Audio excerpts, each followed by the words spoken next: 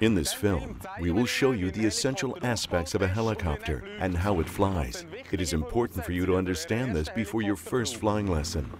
So, grüezi. Before you sit down in the pilot's seat, I will point out to you the things you need to focus on prior to and during the flight. Let us start out by mentioning some of the specs of this eminently suitable training helicopter. The Robinson R-22 has been in production since 1973 and is manufactured by the U.S. Robinson Helicopter Company.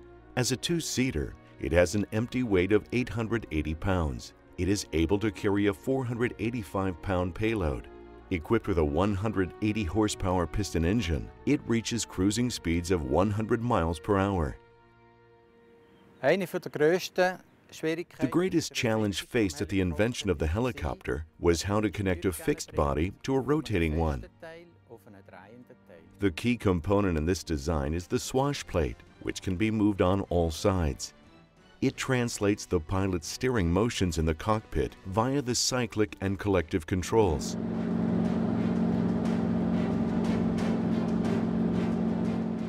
So, what is the purpose of the Swashplate? The Swashplate modifies rotor blade pitch. When the pilot pushes the steering bar of the cyclic control forward, the Swashplate also tilts forward, tilting the rotors forward. Additionally, the rotor blade pitch is adjusted so the helicopter flies forward. The flying motions to each side are achieved in the same way.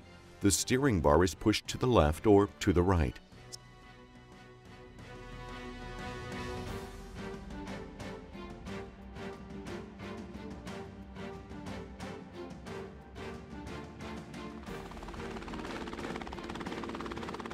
Such hovering exercises form the basis for flying a helicopter. Note the controlled hand movements used to turn the helicopter into the desired direction. The application of force is unnecessary and may be counterproductive.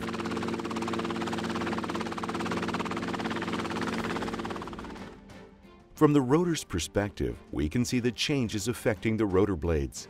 During Swashplate rotation, the rotor pitch changes continuously. An additional dimension of the helicopter's control occurs by means of the collective controls. This control stick is located to the left of the seat.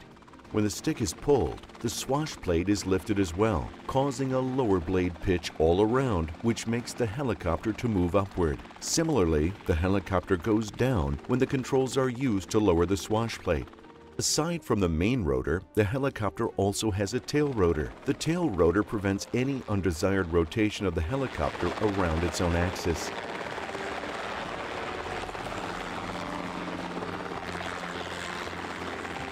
Rotating at a high speed, the tail rotor is almost invisible. Please be careful not to enter into the rotation zone. These zones constitute a lethal hazard. The tail rotor blade pitch can be adjusted, similar to the main rotor blade pitch. This adjustment is achieved by means of the foot pedals. When the pilot presses the left pedal, the tail rotor pitch changes, causing the helicopter to turn to the left. When the pilot presses the right pedal, the pitch changes the other way.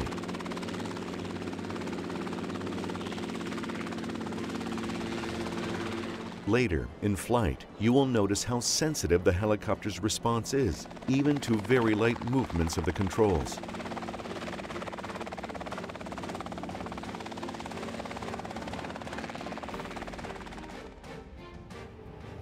The R-22 is powered by a 180 horsepower four-cylinder boxer engine. Since the piston engine is located behind the cabin, it must be air-cooled by this large fan from behind. Power is conveyed to the pulley by means of two drive belts via the drive shaft. The pulley has a clutch, allowing the rotors to continue moving even in case of a stalled engine. The auto rotation is what makes it possible to effect a safe emergency landing. Without power from the engine, the rotors will rotate because of the airflow from below. This results in a downward thrust, reducing the helicopter's drop speed and allowing it to glide to Earth. The helicopter can make a safe and gentle landing by means of a rotor blade pitch adjustment immediately prior to landing.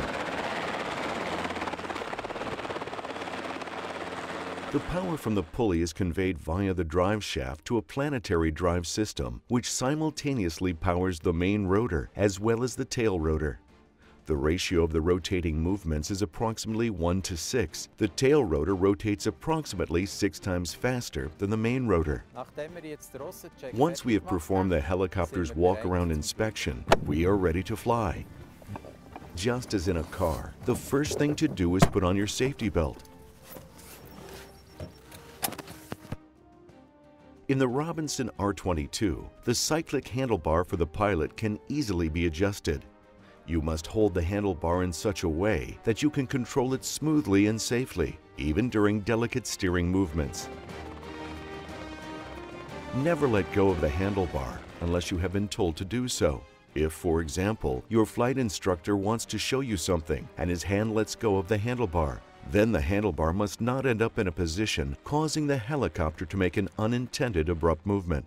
Your feet should rest gently on the pedals, parallel to each other. As we have seen, the pedals operate the tail rotor, holding the helicopter straight or turning it in the desired direction.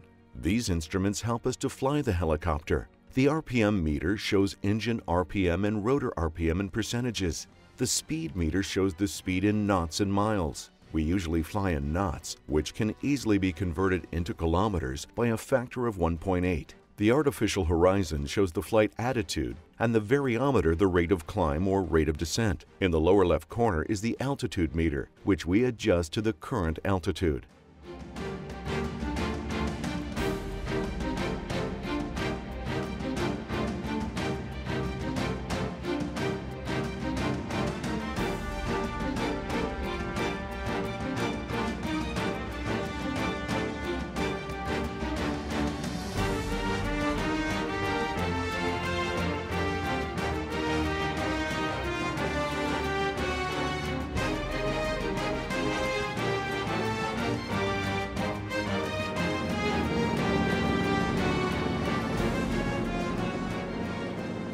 In addition, there are some monitoring instruments: oil pressure, oil temperature, cylinder head and governor temperature, as well as the fuel meter.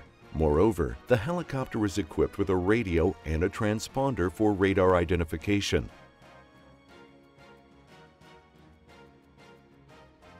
The next step is starting the engine, and pretty soon we will be taking off.